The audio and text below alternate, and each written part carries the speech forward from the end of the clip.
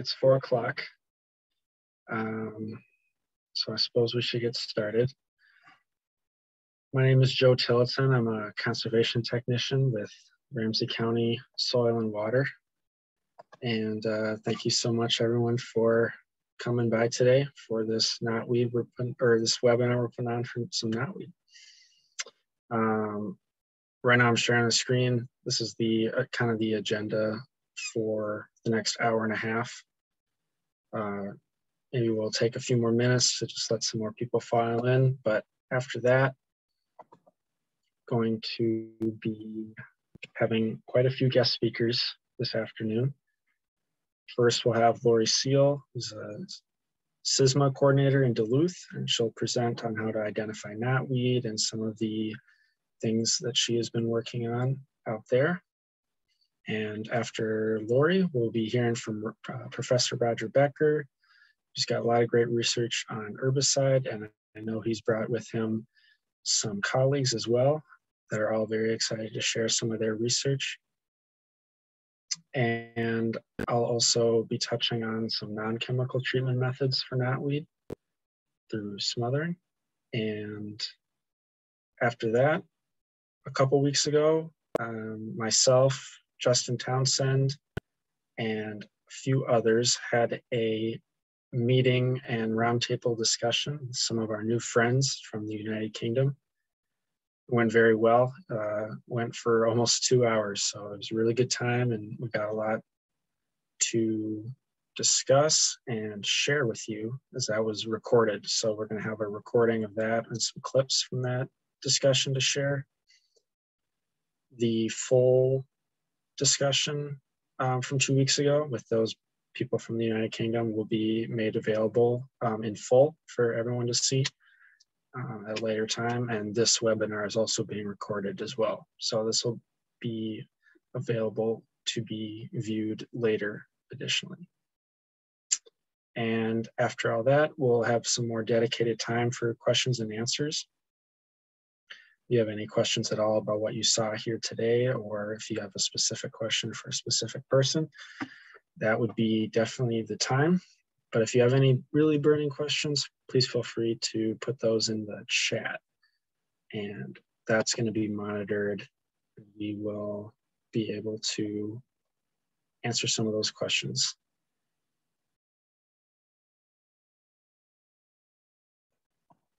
It looks like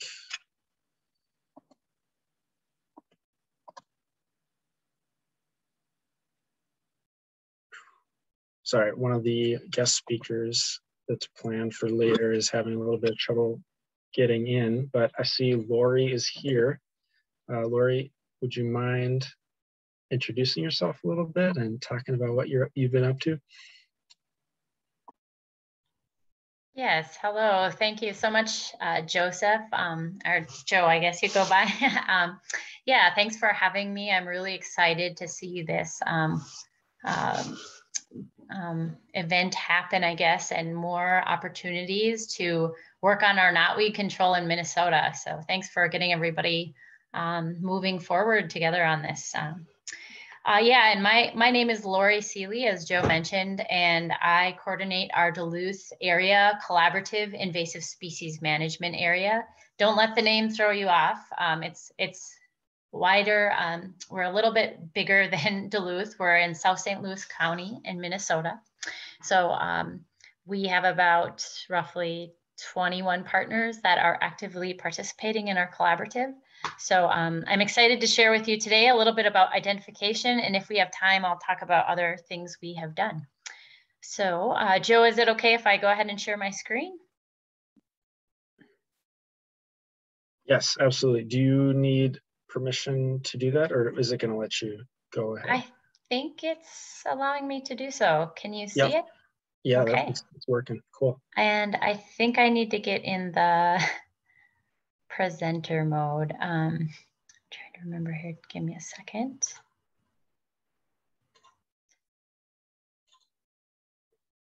Oh, there we go. All right. How does that look? You can see it fine? Yeah, it looks great. Okay. At the end of my slides too, I will have my contact information if you need to email me or whatnot for questions. So again, I run the collaborative in South St. Louis County in northern Minnesota, and we've been going for about 5 years, so it's pretty exciting. So general knotweed identification.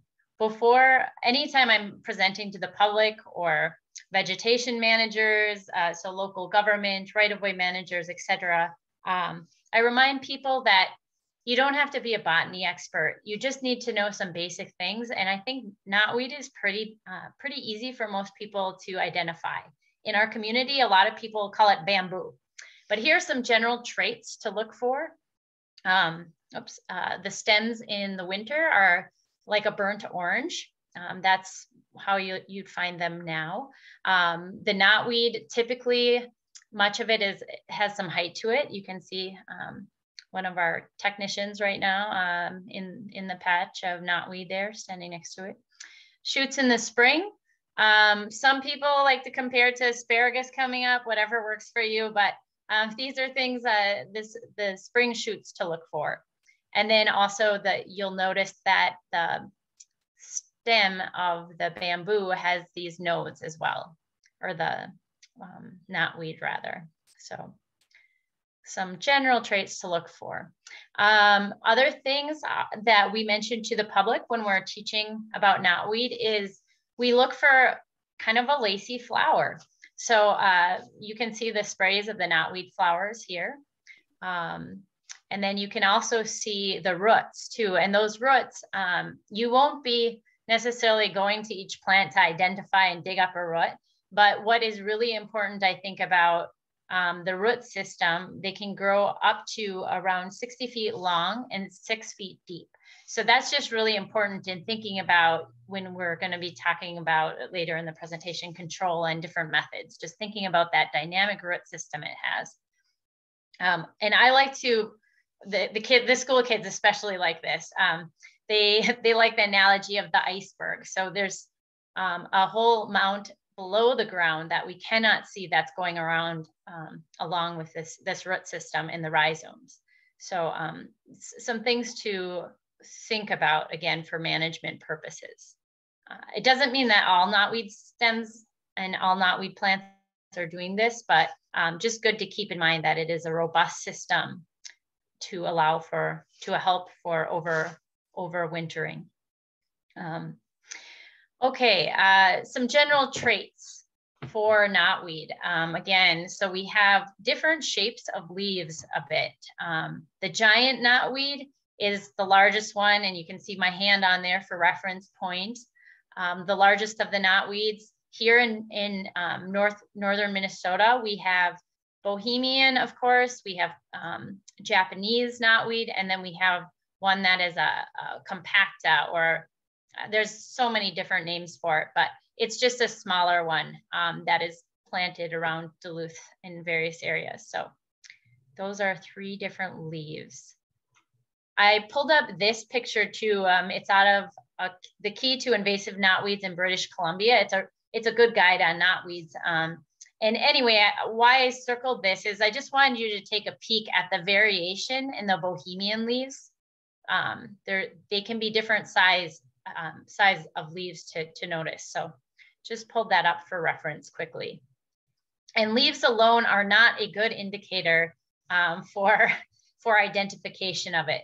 But I'm going to remind you, the good part is, I think I like to tell people, don't get overwhelmed in knowing what species I have and all these types of things. It's really just important to know that it's a knotweed plant and the properties an invasive knotweed plant and what it has. So another trait that the guide or the key rather has is they suggest that the hairs on the back of the leaves may help for identification. To be frank about it, I haven't used this as much.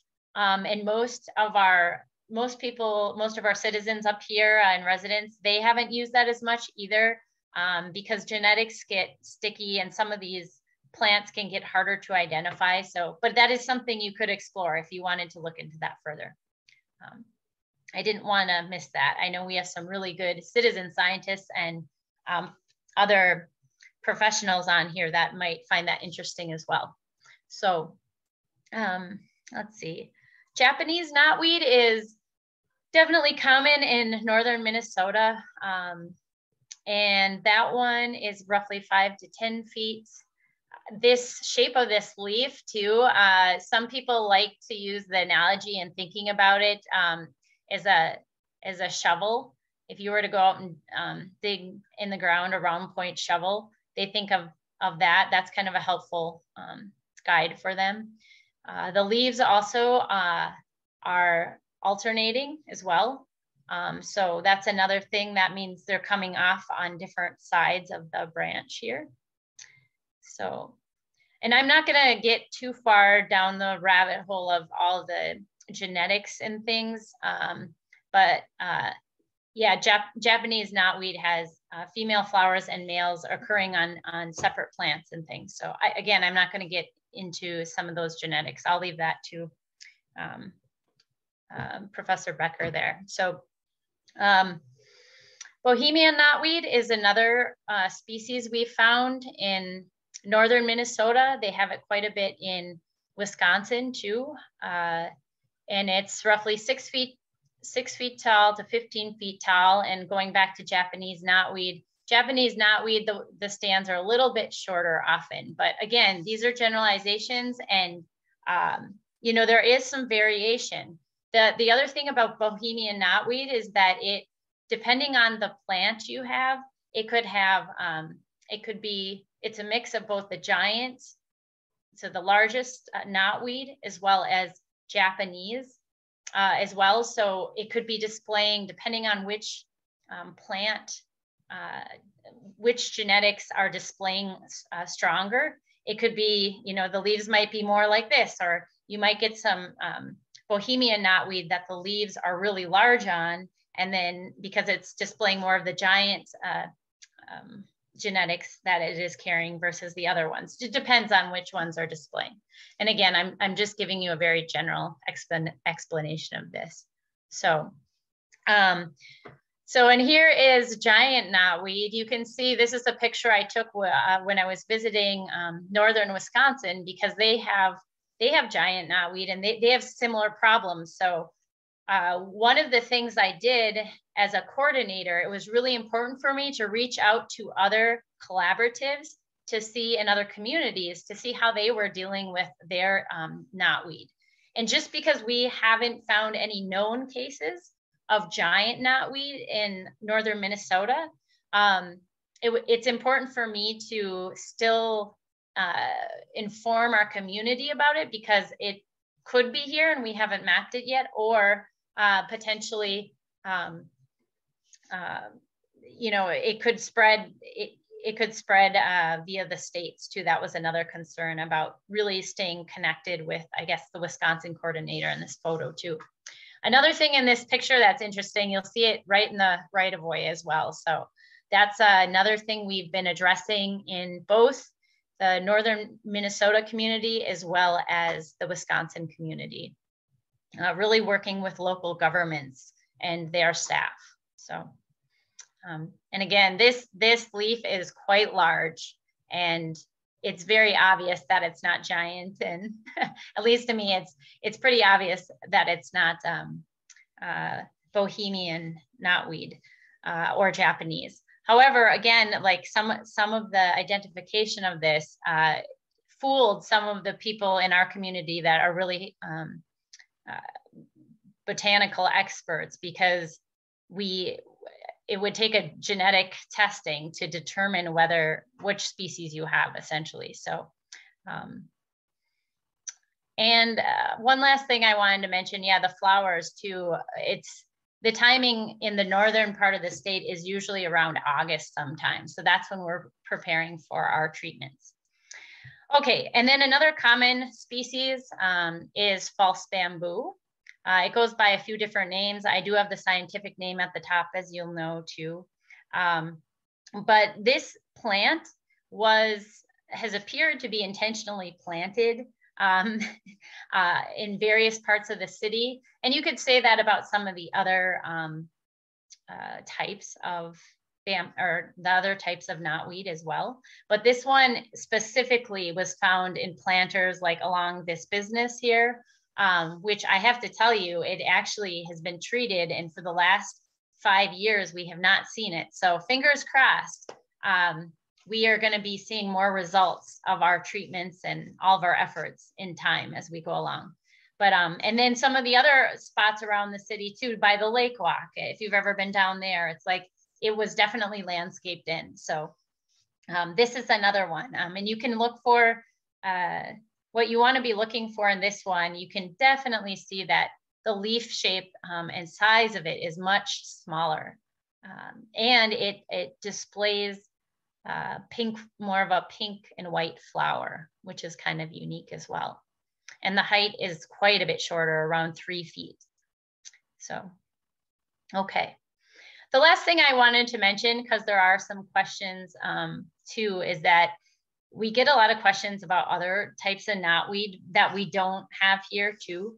But it's just something that you'll see if you go to Home Depot and you want to buy, you know, a bamboo. There's different types of plants, and obviously, like, they're probably invasive someplace in the U.S. and a lot of them. I guess that's the other thing to mention, you know, as a perennial, they do tend to go dormant over the winter, but then right in the spring again, they start coming up. So, all right. So I wanted to bring up this native one, and there's also an invasive one that's smaller that we get a lot of questions on.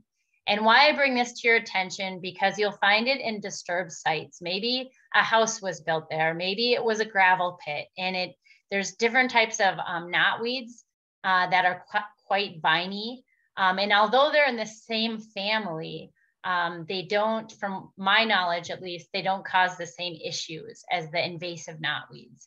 So these other invasive knotweeds. So they are quite aggressive though too. And again, I'm not going to go into that too much, but same family, but different, some different traits, different characteristics going on here. So this slide here, you'll see that we get some questions coming in from the community about, well, I saw this plant here. Do you know what this is? And people will see wild cucumber flowers. And the flowers of wild cucumber can make people think of knotweed sometimes, especially if you're zipping along at the highway, on the highway or down a street. So anyway, wild cucumber flowers, your brain might think of this stuff. Red osier dogwood, if you know what that one is. The stems, again, in winter, you know, if you're zipping along pretty fast or you're on your bike or whatever, you might see something like this and you might be, oh my gosh, that's knotweed. But again, potential lookalikes. Raspberry stems, that's another one. But again, these red osier dogwood, raspberry stems, they're not a hollow stem. They, you know, go back to that list again. They don't have those nodes. There's different things happening with these aspen leaves, aspen saplings, and American basswood leaves too. In boulevard plantings, I know 1 or 2 of us, when we were out mapping quite a few times, we would be going by on a bike or in a car and we're like, oh my gosh, there's another patch. And really it wasn't another patch. It was just when we got out and investigated further, it was you know, basswood leaves or aspen saplings or something like that. But there were times when our radar was correct, and it was indeed a small, tiny knotweed patch too. So you can imagine that some of us were having a few nightmares about knotweed being everywhere. So, all right, that's basically sums up the knotweed identification. I did it pretty quick and simple, but Joe did ask me to share a little bit about what we did, how we approached it here in the collaborative, in our collaborative up here. And I can tell you, you know, it takes a lot of community working across property lines. That's the goal of a collaborative invasive species management area, to work across the legal property lines, to help educate not only the landowners, but also the agency staff for local government and elsewhere. That's really the approach we've taken. And what has really helped us there is the Department of Agriculture and the U of M had already done some pretty great work up here. The city of Duluth had done some mapping and things too, but being tied into specifically the science community and the Department of Agriculture and working with them has really elevated our efforts, because we need all those people to help us, to help inform us, so we're making science-based decisions rather than just going off of preconceived notions on this stuff. So I think that's a big point. I think another big point is that through the stewardship network, who I am employed by, I really reached out to a lot of other communities in Michigan, the state of Michigan, Wisconsin, elsewhere, to see how they've been dealing with their knotweed. So I really networked with them, because I said, you've already been doing this for years. What is working for you? How have you educated your community? How have you, bridged? How have you looked for funding? How have you helped, the local government do knotweed control? All these aspects. So that networking was really huge, because they did share a lot of lessons with us. So, and here's just a quick map for you of a bunch of the knotweed that we have mapped, over 300 sites. We are guessing it's spread from improper cutting, dump sites and disposal spread, slope and stream corridors. As you know, Duluth is on a hill, so, and we got a lot of answers. It's pretty. I got some from my neighbor. So there's a lot of that going on too. So that's all part of the work we are tackling up here. And there's some mystery too of why there's so much. Like, were the nurseries selling it, or how did we get so much right up here? And I threw this slide in there about landowner responsibility, because that's another thing with we do public knotweed workshops, and we recorded it online, just like Joe is working, has done here too. And each year we've had a public knotweed workshop. We've had over 50 attendees. We've also done knotweed workshops for our contractors, local contractors that would potentially be managing knotweed.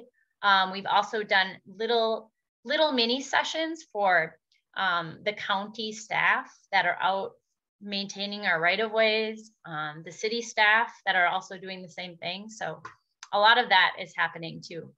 So these are some steps I just threw up there as well that we really encourage landowners to do. Do your research, make a plan, perform control, and then ongoing monitoring and maintenance. And the cool part is, and really great part is we've been working with local governments. We've said, hey, the city is really working on managing their part. They're tackling, they're managing these sites here for invasive species. Can you do the part on your land too? Because you're also part of this equation as well. So, and then let's see, I don't know, here's some resources I guess I thought you might find interesting.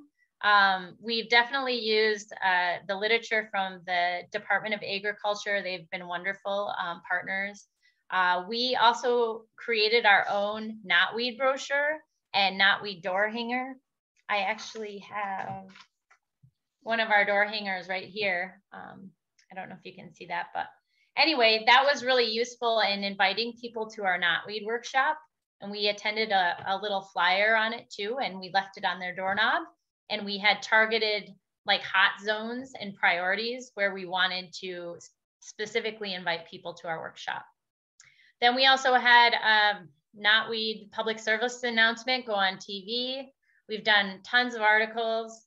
We have also our Google partner site as well. And that has knotweed resources for landowners and all on there too. So we've been busy up here, but it's definitely taken a lot of people. And I will say a big thing, and many of you know this from living through COVID, as we are a pandemic, we really, we have a messaging subcommittee in our collaborative, and we really push consistent messaging from day one. so that's really been helpful too, I think. So I hope I didn't go over too much, Joe, but that's what I got for you. And feel free to ask questions, or I can hold off as well. So thank you. Well, thank you, Lori. That was really great. Really appreciate you taking the time to come out and do this. If you have any questions for Lori, please put them in the chat. We do have to keep things moving along though. But again, I promise there will be time for open questions at the end. But with all that said, Roger, are you here? I'm here. Can you hear me? I can. How are you doing today? Let me try to share my screen, if that works. Do you want us to target 25 or cut it a little shorter? You can still go for your 25. That'll be okay. And we'll see if we can get this thing to work.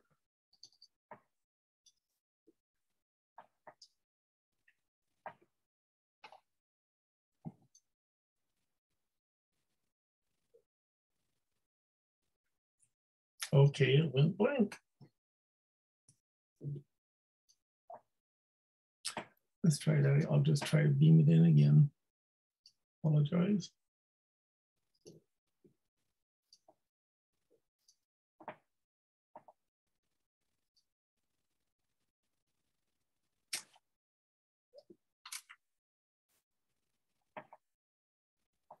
Okay, now do you see something?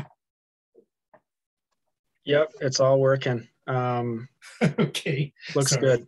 No worries. If you wouldn't mind introducing yourself just for those who don't know, that'd be great. Sorry, we've been having computer challenges. I'm Roger Becker. I'm a weed scientist at the University of Minnesota, and I dabble in all sorts of things. And I'm old enough that I grew up in the academic world in the 70s when herbicides were a big deal.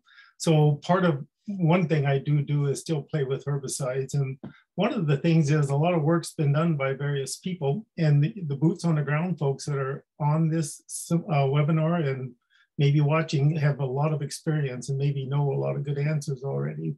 My thought was, I haven't seen a exhaustive screen of the possibilities of herbicides.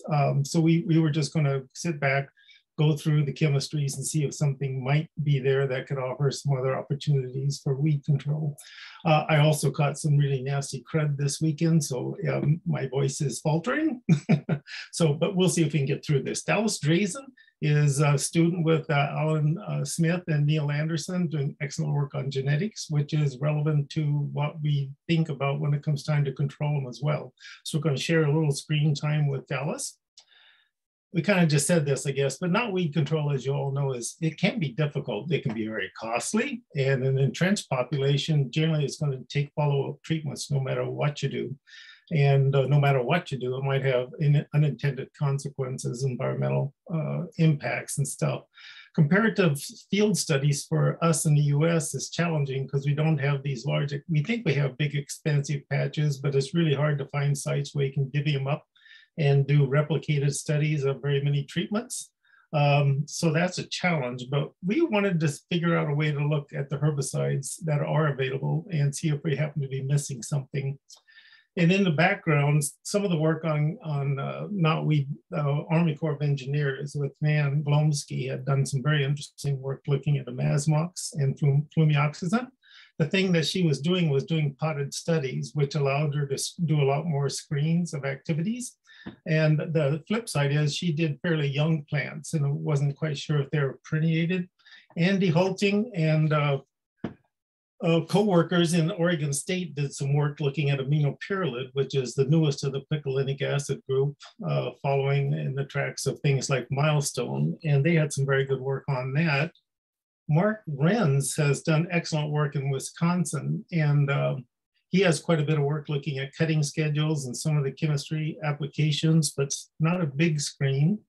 The slide seems to have gone missing, but Dan Jones, who was on the webinar from England, has done one of the best big studies. He has literally a football field size patch of knotweed, and they did some pretty exhaustive screens. There are some chemistries that aren't available to use in England and vice versa for things they use that we can't use here. But that's one really good work, and he will be in the kind of recorded things that Joe is going to get online for us. So basically, we wanted to look at greenhouse studies because we could look at a lot of chemistries, and we ended up, I'll just get to this slide here to show you in a nutshell. You don't have to absorb all this, but we basically screened herbicides, kind of bracketing certain mode of action groups. And the things that people have seen a lot of would be the milestone, the growth regulator group, but milestone. And down here, which is habitat or arsenal, the imazapyr. But we looked at some other chemistries. Leanne Glomsky had looked at PPO inhibitors, flumioxazin and carfentrazone. This one, carfentrazone, we actually got a label in wild rice, cultivated wild rice paddies to control giant burr weed, which is an aggressive perennial, and which is not the way it's used in agricultural crop systems. But with that kind of background, we thought it might have some potential. And this is an old time chemistry. Tebuthyron spike is an old chemistry, but it's a soil uptake product that generally works very well on brush and saplings. We'll just move on. So basically we set up potted studies. We used Bohemian knotweed as the species, all from a clone from the same site. We grew them out to 3 months of age to get them to where we knew they were permeated and had the crown buds. If you dug them out of the pots, they definitely have crown buds and some laterals starting. We sprayed them with a hand sprayer for all the various treatments. And then at 6 weeks in this study, 6 weeks after treatment, we took biomass harvest, which is the initial kill. But the thought being to try to stress these out, so because you want to kill the root system, so we could just sit there and watch them slowly die forever. But we tried to speed it up by taking this earlier biomass. And this year it got late enough they had to move them into the greenhouse for frost control. But then at 12 months we took a second biomass, and then you look at various data things out of that. And here's basically what we saw. And the thing is to look at the boxes. I guess these are lined up in order of the types of modes of action. And the things that we are used to seeing, the habitat imazapyr at a rate titration. Also rate titrations, this product works slowly. In case you guys have used it, you know it's kind of slow. And it's an excellent product for Phragmites, by the way. With their soil uptake, the thing it has is persistence and soil uptake.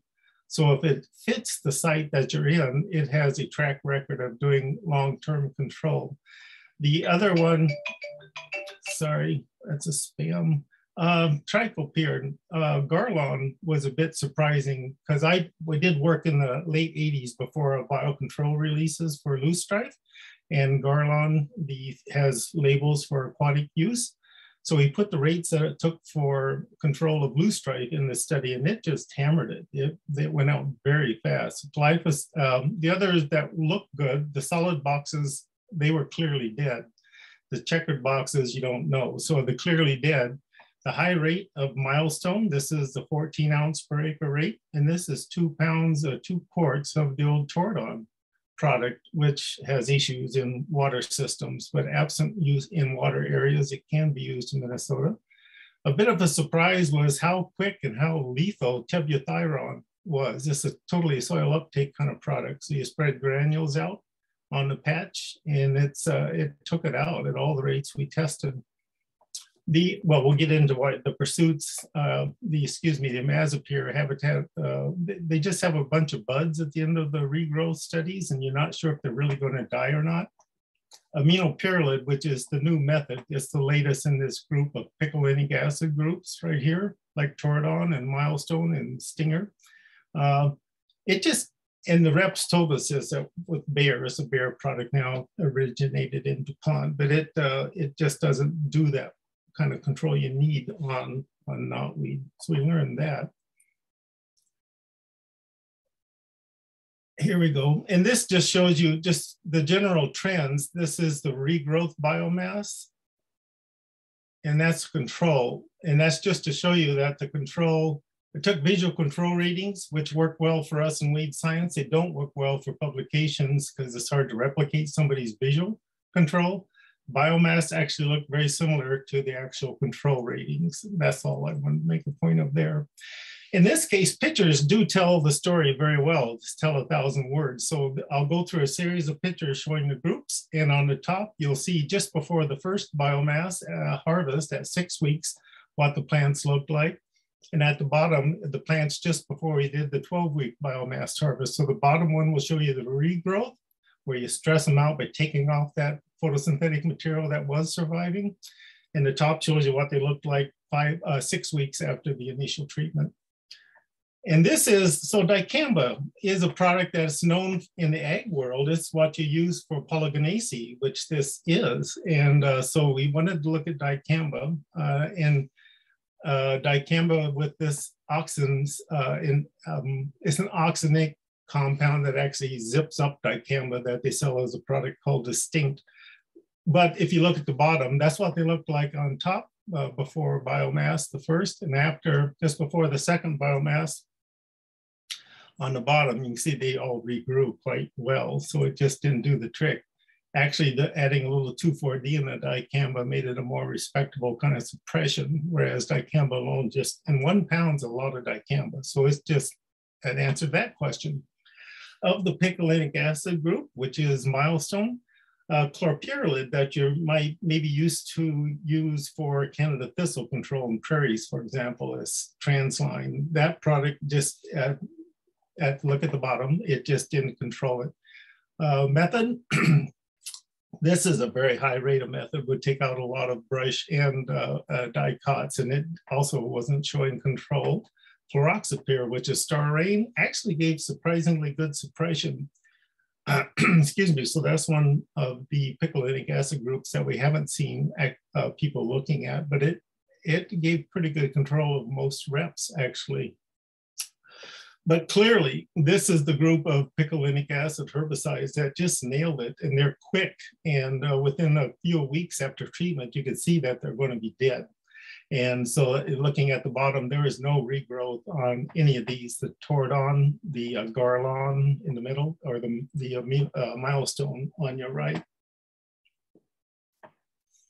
Glyphosate, so glyphosate, there's issues now with the legal things going on with glyphosate, and so some people are less likely to use it. The non-crop market is going to be pulled by Bayer, but regardless, it has a lot of uses because it is actually relatively non-toxic. But the challenge with the glyphosate is it takes out all the grasses and other herbaceous plants. It will stress them out, but it also doesn't tend to kill completely. You always get this kind of regrowth where you're sitting there trying to figure out what it's going to do.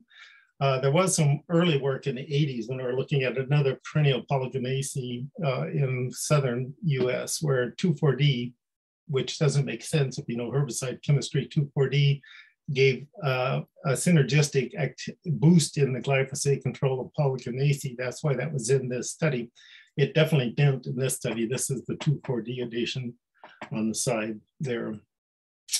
Of all the other herbicides, this is the imidazolinone group, of which Arsenal and Habitat is a member. So this is Arsenal in the middle, Habitat at 1 pound. So when these were screened, the Imazapyr is the one that had the broadest activity. American Cyanomed developed these, and it at higher rates took out everything. It's what is used along railroads for tree control and everything else, but it's slow. But there is these other products, Imazethapyr, Mazamox, and the Mazapec are all getting labels for these kind of habitats, and at all the rate titrations, they just didn't do it. On the left there, you see the regrowth with those. And this is just looking at a PPO that the same manufacturer has that they thought might give you better activity. It did zip up the activity, but it still didn't overcome the lower rate use of Imazapyr. So Imazapyr, you see these buds, it's not as bad as glyphosate, but we watch those for up to 6 months after you treat them, and they just don't die, but they don't live either. And eventually some molds and things start to take them out.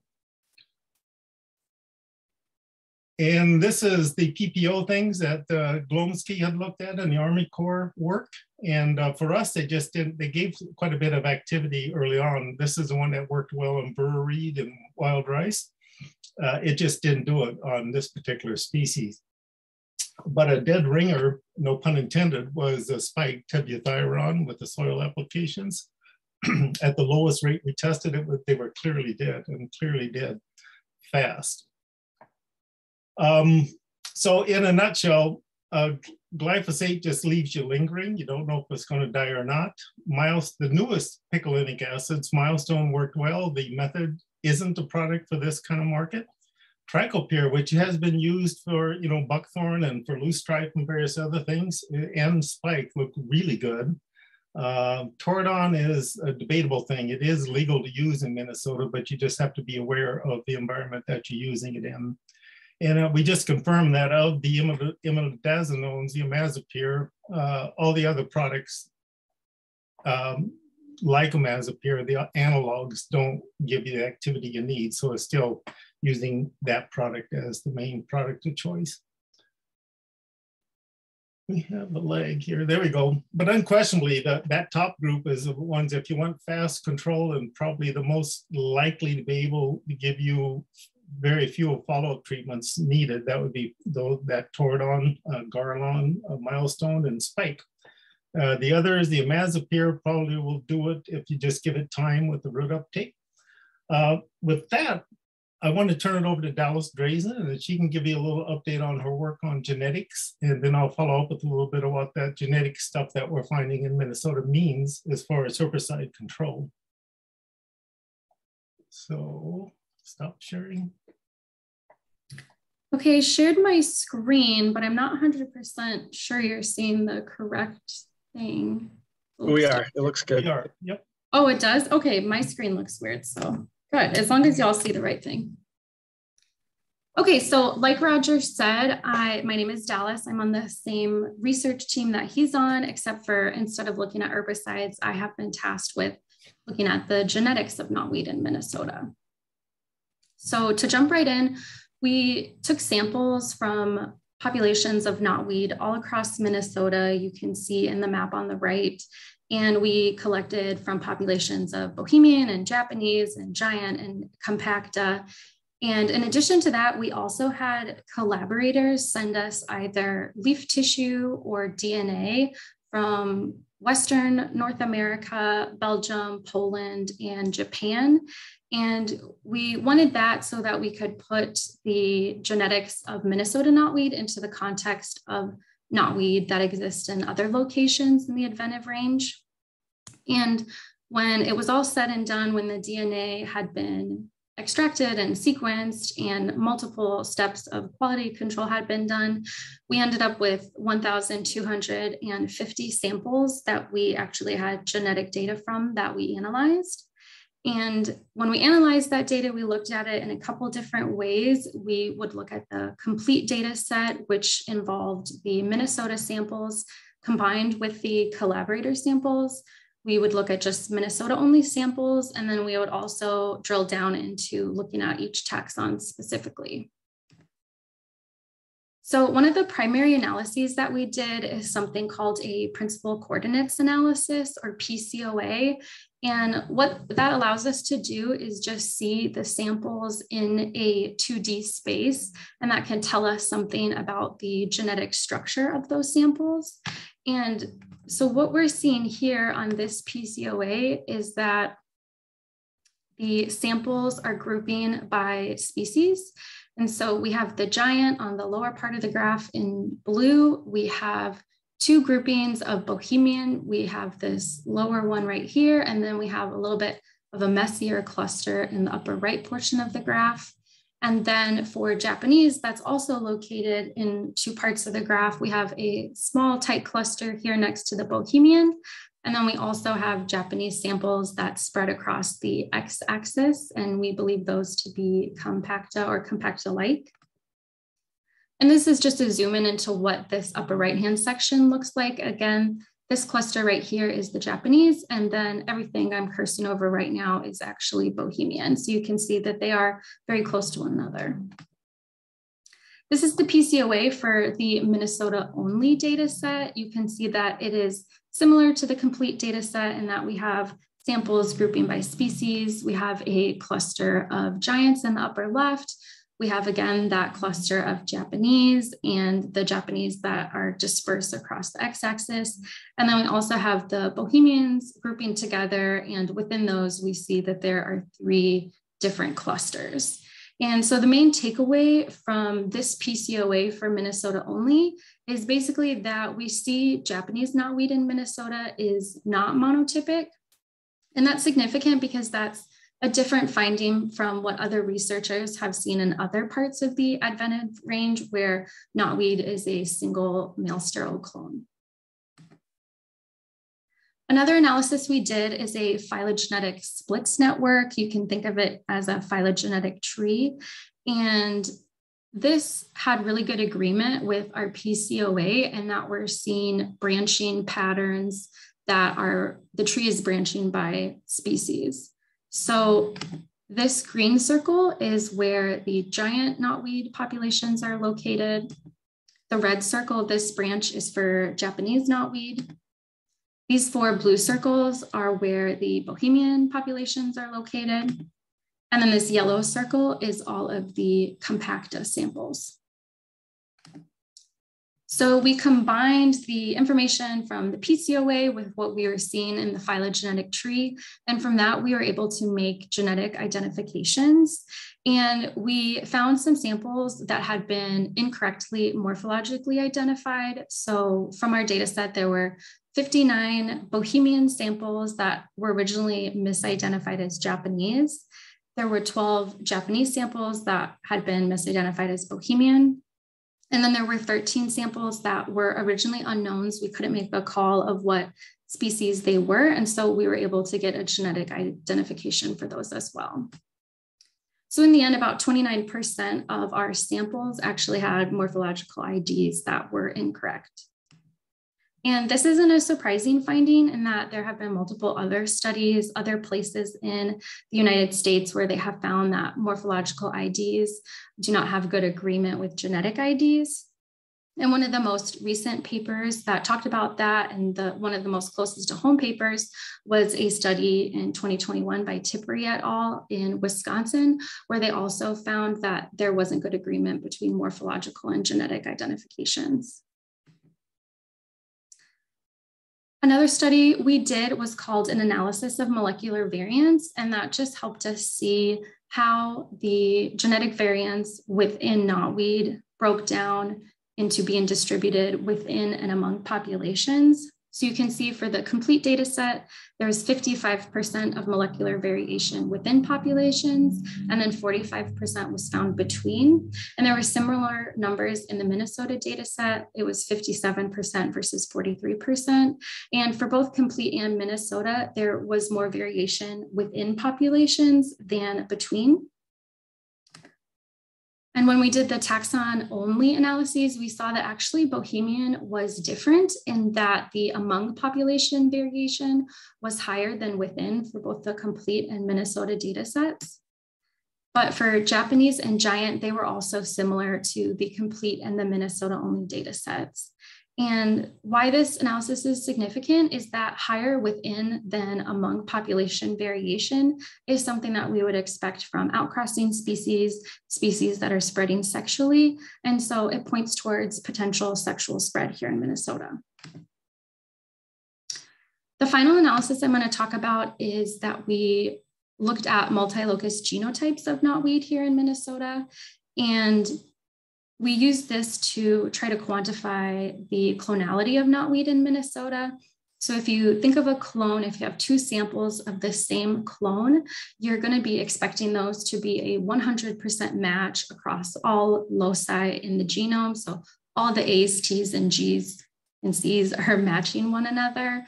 However, that's not always the case because sequencing error exists, somatic mutations exist. And so how we measured this error is that we used biological replicates. So we had one leaf, we would take 2 samples from that leaf, they would have DNA extracted separately, and then they would be sequenced separately. And of course, we'd expect those to come back as 100% match, but they wouldn't. And so then we'd be able to see what error had occurred just from sequencing. And once we had that, we were able to run this analysis.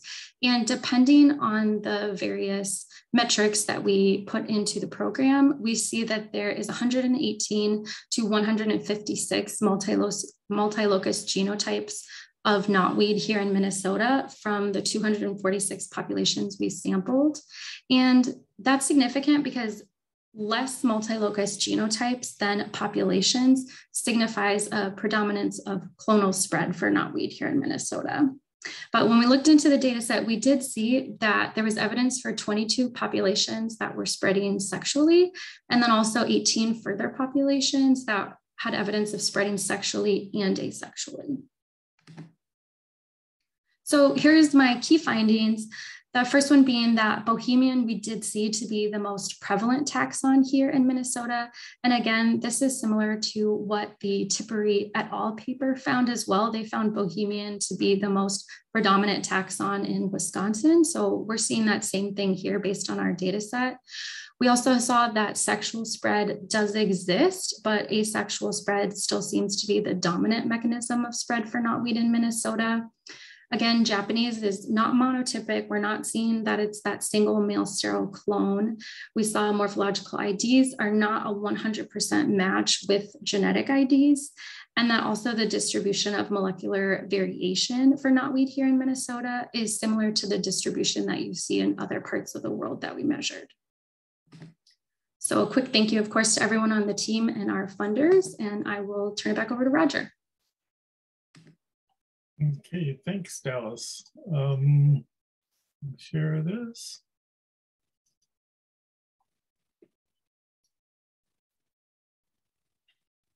Hello. Here we go.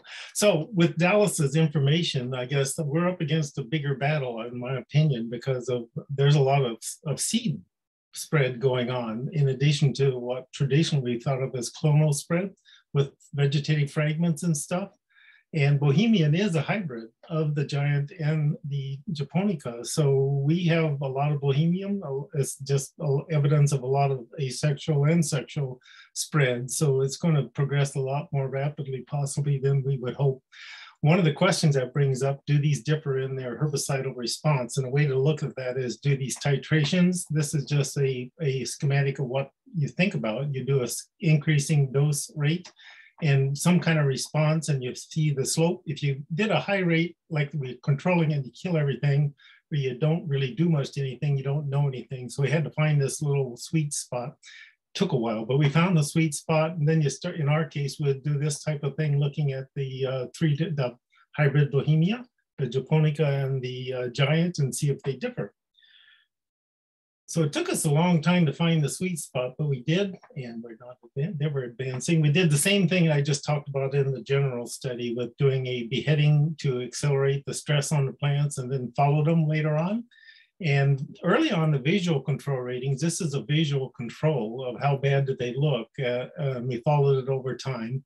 And but that's hard to publish again. But it was clear, it's clear from the very beginning with something like Milestone that giant is a lot more susceptible. It was giant in green, and the Bohemian, which is a hybrid of the red line and the green line, the hybrid of japonica and the giant, was in between, and the Japanese was going to be the hardest one to kill based on visual. With habitat, it's a little messier. It's not as clear, but you do see the same kind of trends, with the trend for the giant being more susceptible. Visually, it clearly is more susceptible if you look at all parameters, just looking at them. The japonica and the Bohemian don't separate out quite as quickly, so they might be a lot more similar in their response to the habitat. Biomass, for this, I think I got this next slide for the sake of time. Biomass after we beheaded them and really stressed them out. So that's why the lines differ at the start point. They've been beheaded. So this is growth from 0.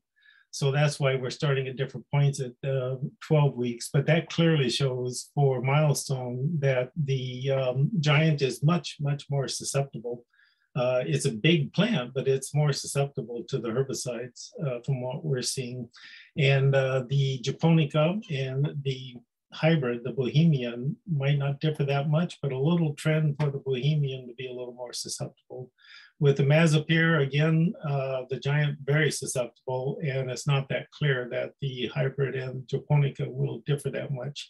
And we're not certain of the genetics. These two might be a lot closer than we think based on the closeness in some of Dallas's work of the Bohemian to a lot of the Japanese population in their genetic structure. That just shows the visual on the left. This is just 2 weeks after treatment with a milestone, and that's the giant on the left, Bohemian in the middle, and the Japonica to the right. And it's clear that giant is a lot more susceptible. So that gives us a little information as we get into populations that we need to manage and what we need to think about. And just thank our sponsors as well. The MITPIC, Minnesota Invasive Terrestrial Plant Pest Center, is one of our key funders on our work. So I'll turn it back to you, Joe. Sure. Thank you so much, Roger and Dallas. That was really great stuff. Really glad you were able to have a place on this thing to share all that research. That was really great. Before we move on, I think I'm going to touch just a little bit on some non-chemical treatment methods, mainly smothering, which is something that Justin Townsend and I have been working with last couple of years. Justin is the Ramsey County CWMA manager. If you have any, if you're a resident or you have any knotweed or anything like that, any invasives, he's a great guy to talk to.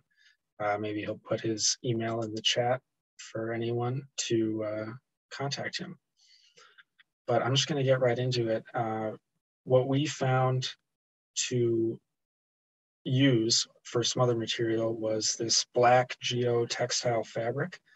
It's very strong and very thick, so it's pretty effective, very time resistant, weather resistant, and knotweed can't grow up and through it.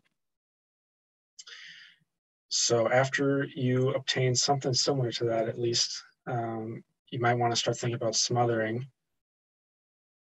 What we found to be the most effective is when these knotweed patches are in certain, the scope is a certain scale. So if these are smaller patches, then they can be dense, but as long as they aren't scattered plants, smothering can be pretty effective. So this is why we tested a lot of this stuff out with landowners in their backyards, just due to the fact that there's plenty of barriers in a sense already in place. So fences and property lines, and there's sometimes there'll be pathways of concrete, things like that. So it's much more manageable to smother knotweed in those scenarios. There were some parks that have knotweed that we'll visit and follow up on, but because those plants are so scattered and not in a cluster, it's harder to smother.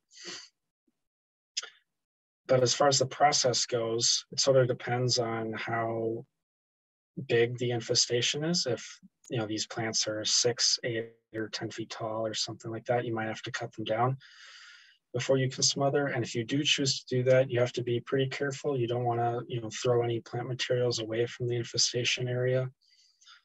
Keep everything within where you're going to smother. But once that area is ready to be smothered, you're going to then measure out your cover material. And it's important to have more area of cover material than the actual infestation site. And this is just because the knotweed is going to try and grow out from around the sides and the perimeter. So giving yourself more room is going to ensure that the infestation is contained a lot better. So after you've laid down your smothered material over the infestation site, really the last thing to do is just to stabilize it. What I used most often was just sod stakes and landscaping staples. You just hammer that through the perimeter or the corners of the landscaping fabric or geotextile fabric. And you can put things in the center to help stabilize too if you wish, but the perimeter is definitely the most important. And we learned a lot. We're still learning a lot about this stuff too. One thing that I definitely got a really good taste of is that it does increase labor costs. There were plenty of sites that I went and visited this past summer to smother knotweed. I actually have a couple of photos that I was going to share. So I'll put those up right now. So this was actually the very first Japanese knotweed infestation I ever smothered. So this was back in early June. It was alongside a bike trail. And so I went in there with the loppers, I cut them down, kept everything in that little patch of grass right there. And then this was the result. With that black geotextile fabric, you're able to keep everything there and smother it and stabilize it. So the whole time it took, though, to complete that process was around an hour to an hour and a half, which is, you know, much longer than it would take to treat a site like that with herbicide. So if you're thinking about that from a land manager perspective, that's definitely something to be aware of. And one other thing we learned was that smothering, while it does limit the growth of the knotweed and kind of like the range of new growth and new infestation, smothering all on its own doesn't do any lasting damage to the rhizomes of the plants. So if you do choose to use this method, it's important to couple it with herbicide to see any kind of real effect or anything close to eradication. There's no silver bullet for Japanese knotweed, but herbicide is definitely something that has its role cemented in the management of it. And lastly, I would just, you know, touch on, I mean, there's plenty of environmental impacts that go into the creation of all these management tools. And so that includes, you know, the black geotextile fabric that I mentioned. What we like so much about it, obviously, is just how long it lasts and how durable it is, which is great. So it reduces costs, you know, of having to buy more or replace old ones that have been used. But that's something to think about when we consider all these management methods and tools. And it's actually something that will lead into this next segment. We have some really great clips of people that we spoke with from the United Kingdom. And I'm actually going to hand it off to Justin Townsend, who's going to introduce these people and who they are, what they've done. And so Justin, go ahead. Thanks, Joe. Yeah, Joe had an excellent idea of reaching out to some folks that have a whole lot more experience than we do in this. And the United Kingdom has been dealing with it for many, many years. And to the point where you'll hear Gethin talk about it in there, it's difficult to sell a house in the United Kingdom if it has knotweed. It's they're so far progressed in what they're dealing with. So I am going to try to make up some time here to leave plenty of time for questions. You're going to hear Sophie Hocking talk first about alternative methods, why not to maybe use smothering, and some other things. So we're going to get started with her, and then we're going to go on to Dan, which Roger mentioned before. I am going to throw all their bios in the chat if you want to see that, and I'm also going to throw some papers in there while they're talking, again, to try to save some time here, and hopefully in the end this will prompt some conversation. And, you know, apologies in advance, this is something new for us, but I thought you'd all be really interested to see what people are doing across the world in terms of knotweed management. So I'll give this a go in trying to share my screen, and specifically the media player. And I do believe I need to share sound as well. Joe, if you want to give me a thumbs up if you hear sound. Yeah, this feels like a good time for me to jump on, actually. As I mentioned earlier, part of my research during my PhD was to kind of assess the impacts of different treatment methods for Japanese knotweed. And me and Dan Jones actually conducted a life cycle assessment to try and compare the different impacts of all these different treatments. And yeah, I think it was one of those kind of breakthrough moments in my PhD, definitely, just because it does start to, get you thinking of how we really need to start considering the costs and the benefits of knotweed management, and how does that tie in with the efficacy of all these different management methods.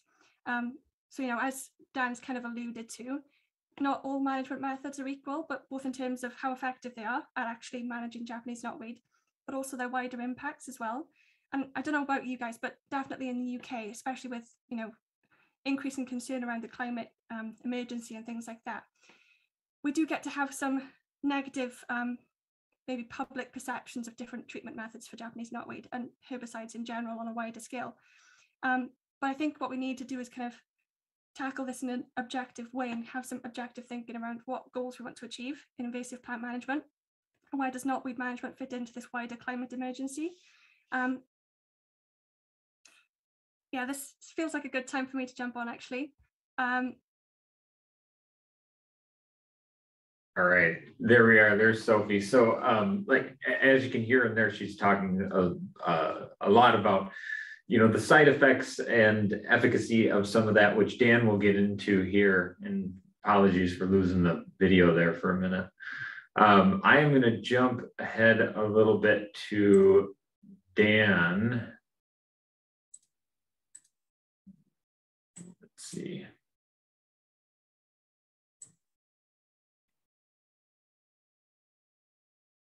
He's at,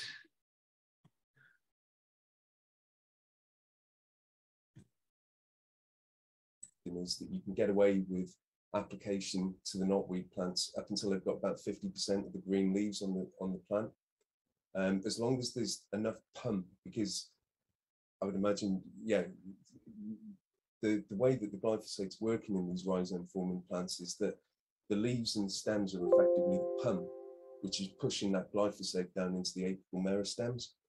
So yeah, that's kind of your optimal point of application. And yeah, while you've got that big above ground growth and you've got that push down into the rhizome system, that's where you kind of maximize your translocation.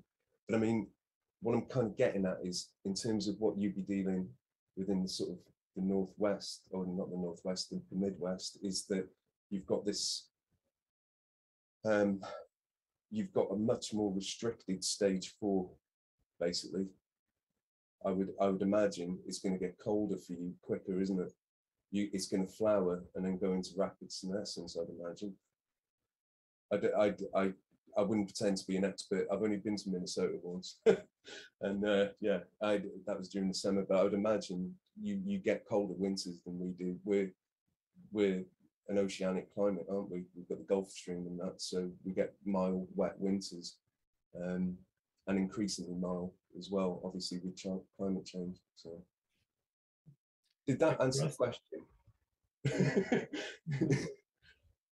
So the flowering is around in August. Is that when it starts to, you see full bloom in your areas? Yeah, I think July, August. Yeah, okay. that sort of time. Yeah, the onset becomes apparent in July, but August and September you'd expect to see it in sort of fairly full flower.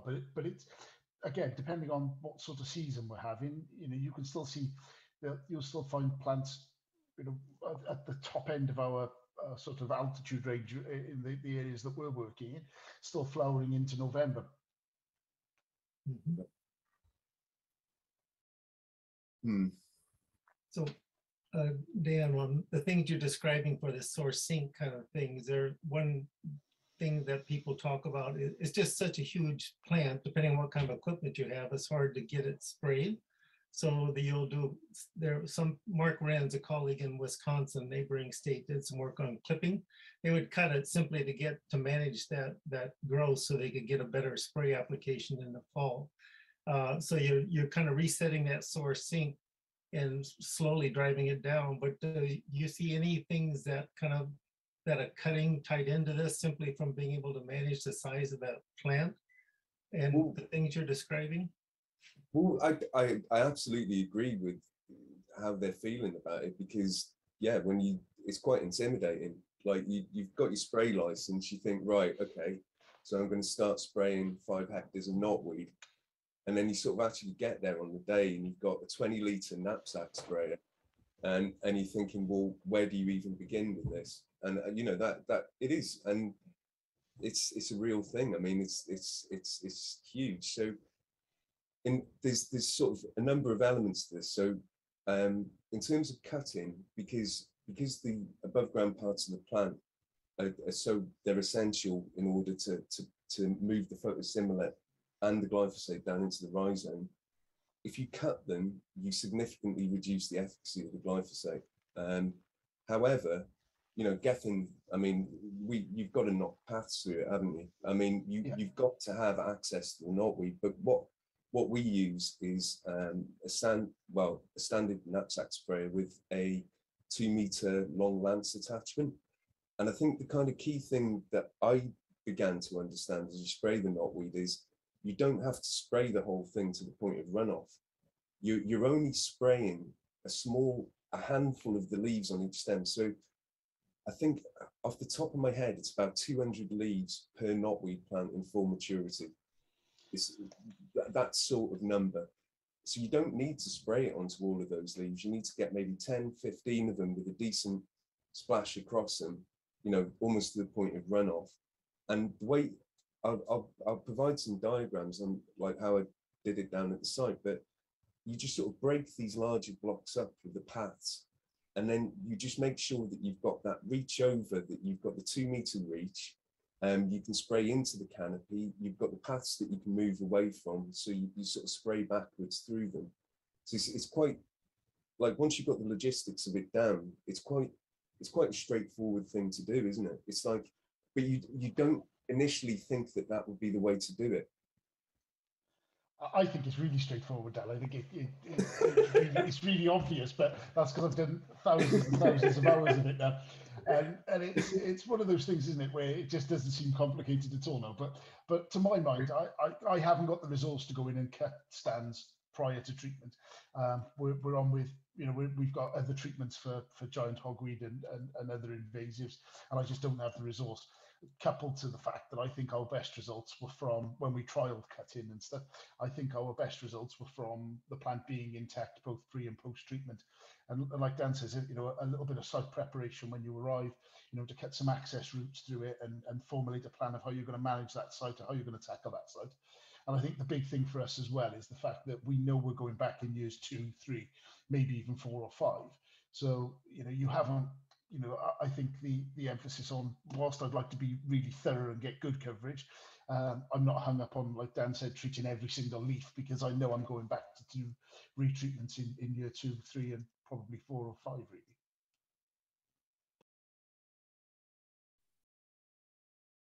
All right, Joe, I think I'm going to leave it there. We've got one more segment that we can maybe play a little bit later.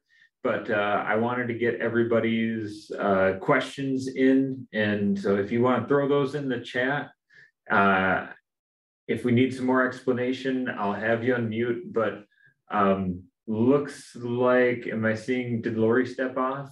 I believe everybody else is on except Lori still. So I'll monitor the chat.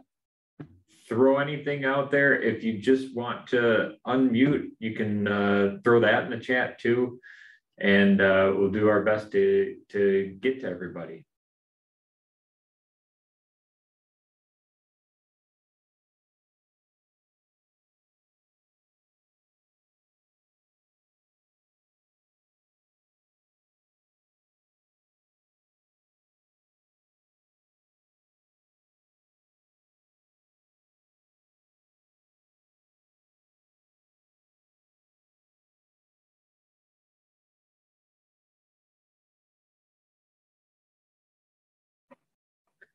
And I will just mention again that the full recording of that discussion that we had a couple weeks ago with Dallas, or Dallas and Roger were there too, but Sophie, Dan, and Gethin will be available later. It was a really good time. I talked about a lot, and if you have the time and the interest, I highly recommend checking that out.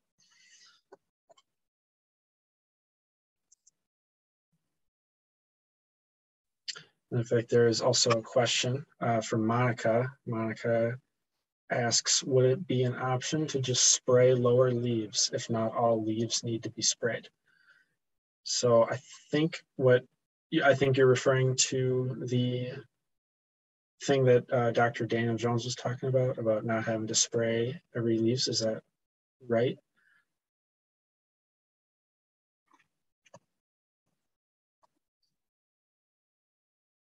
Yes. Okay. So yeah, I think so. That was definitely something that he said that really caught my attention. I know it caught Justin's attention too. And we were actually just talking about this a little bit right before this webinar, that the possibility, or one thing he maybe could have meant, because I know he's pretty big on glyphosate, which is, I mean, with what they have there and what's available, that certainly does seem like one of the better options that they have.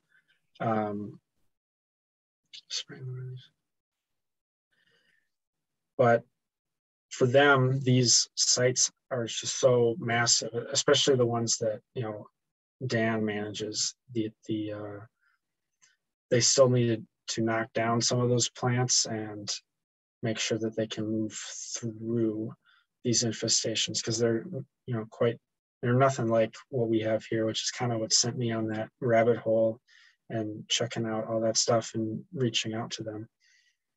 But Roger, did you have anything to add? Yeah, just to comment on the spraying the lower part of the plant. I mean, just in the old days, a lot of radio tracer lab studies were done, and where you pinpoint a trace or herbicide, you can tell where it goes. And if the plant is moving stuff down, the lower part of the plant in particular would be a good spot. And these are so massive, if it's a small patch, where you can get at the plant, but you don't want to be waving a wand all over, you know, and spraying around the neighborhood. It would give you an opportunity to keep the spray drift a little bit lower, and probably still give good results, especially after flowering. When the thing's starting to move more of the sink is the rhizome system rather than the upper parts of the plant.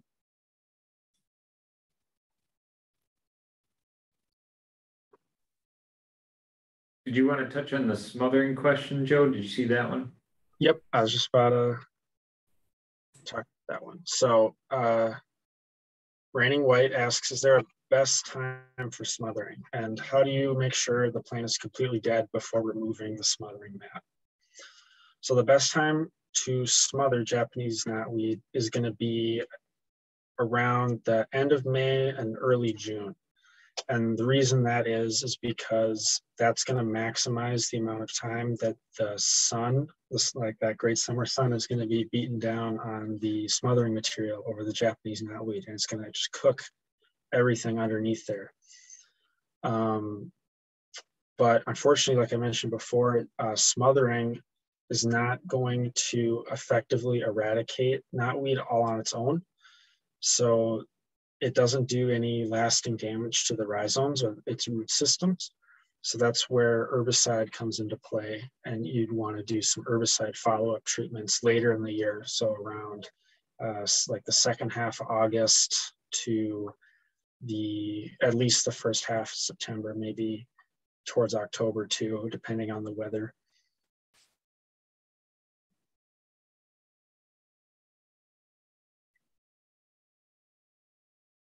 Carol asks if they're still using biocontrol in Great Britain. Justin, correct me if I'm wrong, but I do believe that they mentioned it in the topic, or sorry, excuse me, in the discussion. But I can't recall what they said specifically, or if we had a clip for that maybe. Yeah, there's a few, we didn't delve into it too deep. Dan's top 3 control methods were all chemical. They're just really not seeing anything with the biocontrols or smothering or any non-chemical controls. We just touched on it, and the 2-hour conversation was mainly on how to best use those chemicals in a judicious way. So I ran across some papers. I believe they're still using that biocontrol, but I don't think it's in heavy rotation anymore.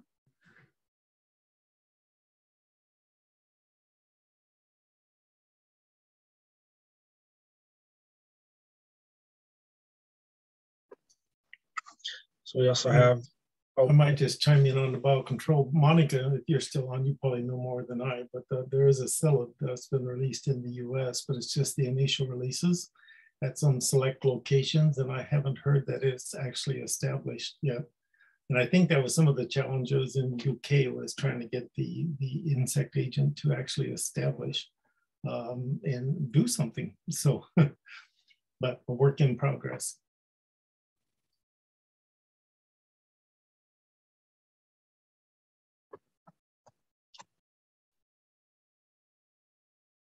so Matt has a question.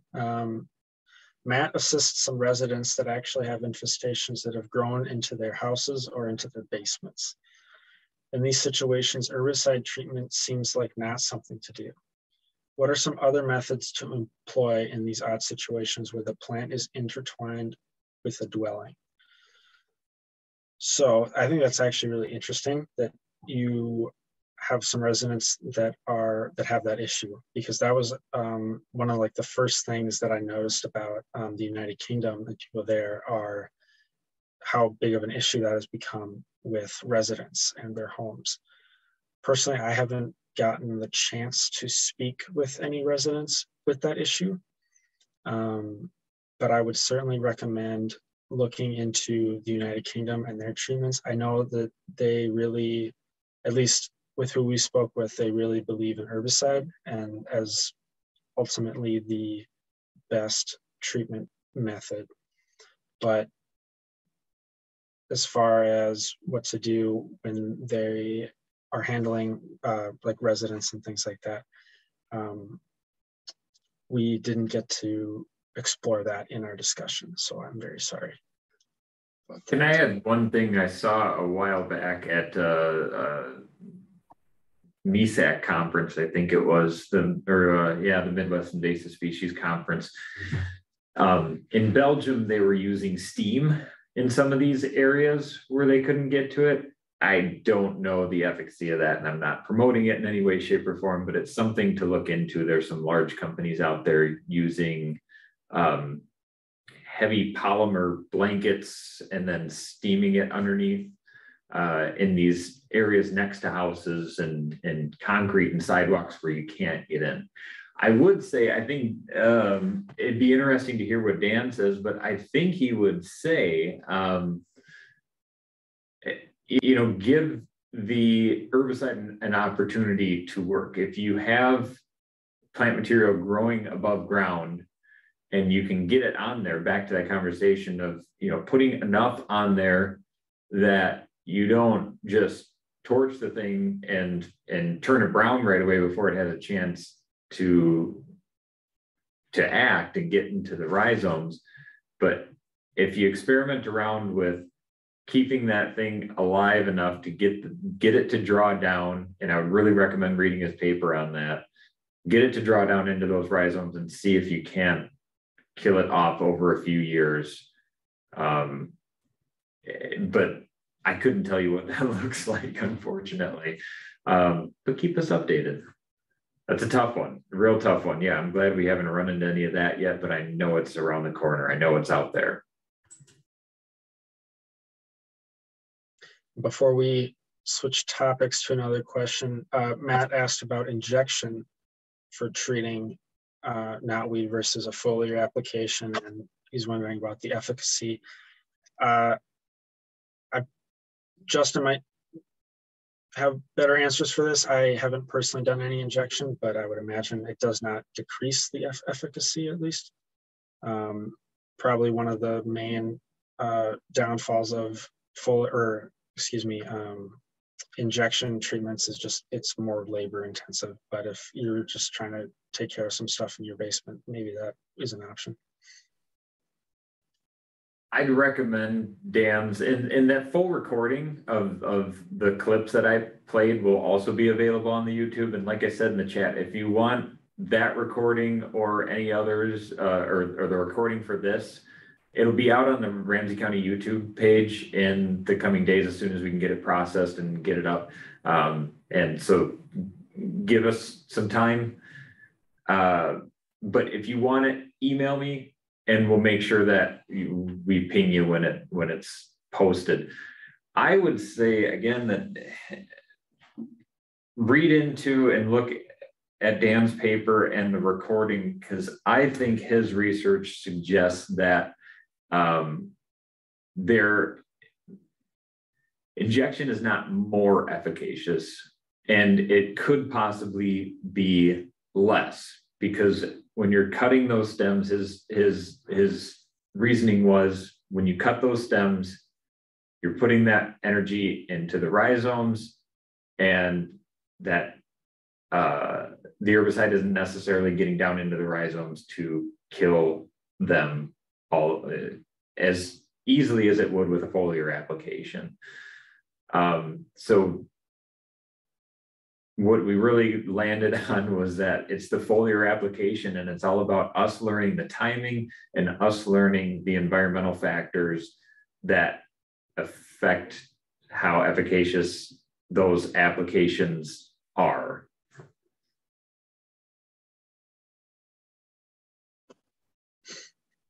Perfect. So, oh, go ahead, Roger. Just one other note on those injections. It is actually a very high rate of the products that they're using, just because it's a pinpoint application, but it's a high rate. And part of the lack of better efficacy is that you got to get the things into the symplast where the sugars and things are going in the plant, and injecting into a stem is kind of not really getting it into the areas where that kind of transport inside that little river of sugars in a plant occurs. And it'd be a little bit similar on a rhizome, trying to inject into a rhizome. You can get activity, but it's probably not the most effective use of the products. But if there's some reason that you have to be that localized, you can get activity out of those. I told one lady that was trying to control her patch over in South Minneapolis, so that because she was really not liking this knotweed, but if it made you feel better, it's good therapy to do all the work. She was digging up the rhizomes and injecting them, so it was a lot of labor to get in there and get at them. Anyway, that's my thoughts.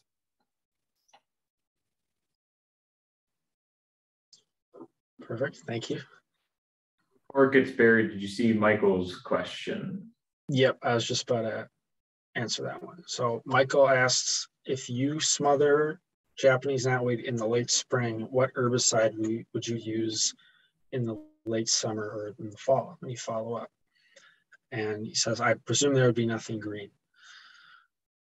So I'll answer the second part first, actually. You'd actually be pretty surprised, like, of the resiliency of this knotweed, even when it's being smothered. If you pull back those tarps, you can still find some new growth in there. It's not going to be anything like what it looked like before you smothered it, obviously, and also depending on how well you smothered, the knotweed could potentially have started to grow out from around the perimeter as well. So there may be some green, but as far as what herbicide to use, what Justin and I used, what we used personally that worked was Milestone. That's what we used. But if you are a landowner who's just trying to treat the knotweed on their own property, Milestone's a bit expensive and you get a lot more than you'll need. So you might want to look at some other options in terms of herbicide for that, possibly Roundup, or any sort of glyphosate maybe. But if you use glyphosate, you have to be a bit careful with that because you don't want to torch your lawn or anything like that.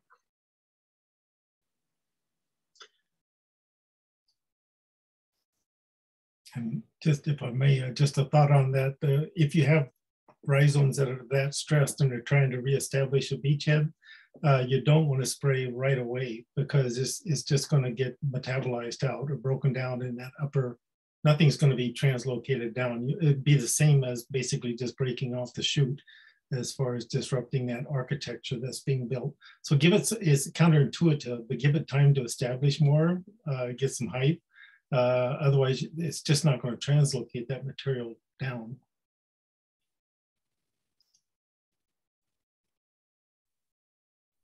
And maybe this is a good question to segue into Carol's next question. How long do you extend the fabric beyond the edge of the patch? And I'd say where we use it, we're always running into another barrier, right? You know, a house, a foundation, a sidewalk, hopefully all three usually. And then in that case, you know, we do get some coming up through anywhere where there's daylight. And those are kind of our sacrifice plants that we're hoping to get some through. We just don't want as many, I guess, is what we're hoping.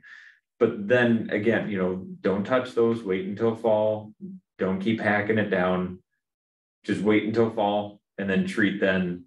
And I guess our kind of in the field experiment is that enough to get into, you know, after talking with people, now I'm skeptical of my own work, but, you know, we'll see how it works in the real world.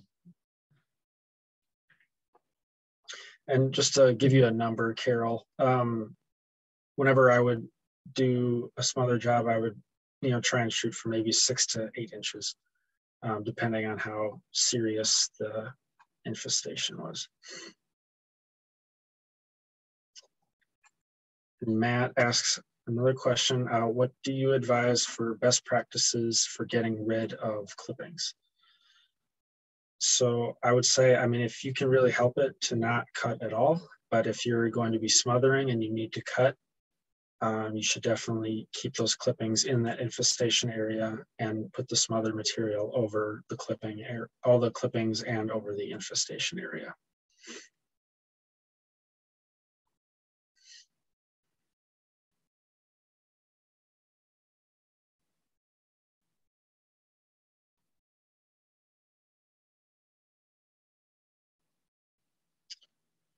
So it is also, it's 5:30. I'm more than happy to keep the lights on and to keep this going if there's more questions. Justin and I will stick it out to the bitter end. So if you have more questions, feel free. Yeah, thank you everybody for joining today. Saw a lot of good names out there.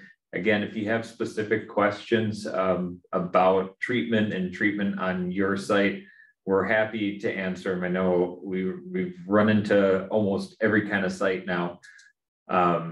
We can at least point you in the right direction. And like we've said more times than one today, we're learning too. So help us help you. More sites we have, the more we'll learn.